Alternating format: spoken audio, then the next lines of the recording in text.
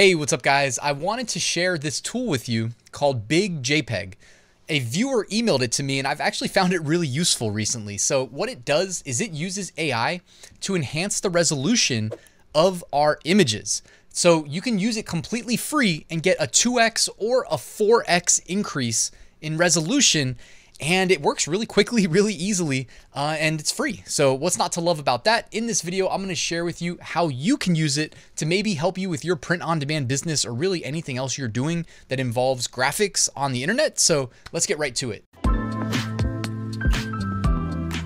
Quick plug, I have a free print-on-demand mini course linked in the description, and I've got a great print-on-demand Facebook group that is also linked in the description if you'd like to join. So I'm over here on bigjpeg.com.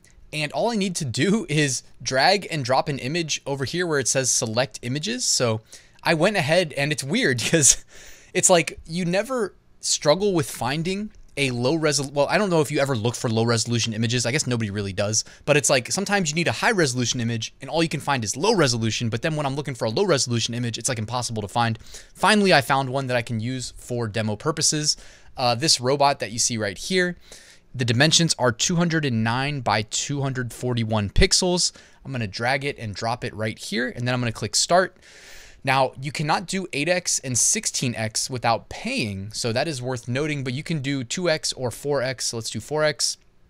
In terms of like noise reduction, it's a pretty like straightforward graphic here without any like, I'm assuming noise just means kind of like background. Anything in the background, and since we have a white background here on this photo, I doubt we need any noise reduction here, so I'm going to leave that at none.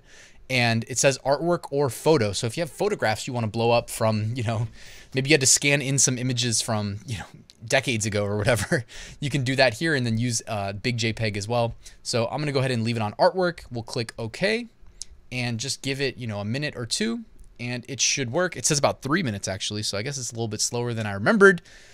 Either way, and you know what I was thinking, and I haven't tried this because I figured why not just do an organic test on camera, but why don't we try to run the output from here again, since you know how it said that you have to pay for 8x or 16x? Well, why don't we run the output again and see if we can get it to do another 4x for us for free? So let's try that. So I've got the outputs right here, and at a glance, when you're kind of zoomed out, it's hard to tell them apart, but I pulled them into Photoshop and made them bigger, and you can kind of see the difference. Hopefully it's coming through here with the side by side, but the one on the left definitely got blurry when I blew it up, and the one on the right looks to be a little bit more crisp and whatnot, but it's definitely like not a perfect solution.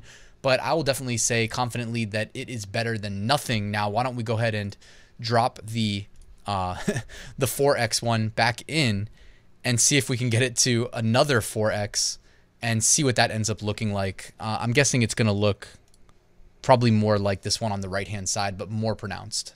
All right, I went ahead and I grabbed the 4x, run through another 4x, and now you're seeing it side by side with the original. So in case you're wondering, I guess that probably is like a free way of doing it without having to pay, you know, to the, what is it, 4x4? It should be 16x, right? Unless I'm going crazy here.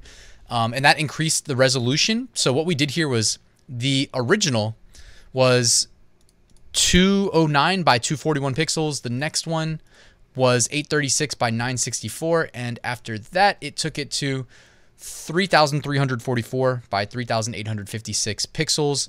It's not perfect, but definitely better than nothing. So I wanted to make you guys aware of this tool. Like I said, at a minimum, I've been liking it when I'm making YouTube thumbnails, and the graphics I'm finding are too low resolution, so I go blow them up, and quite useful for that. You can try it on photographs too, and it's going to do basically what you see here.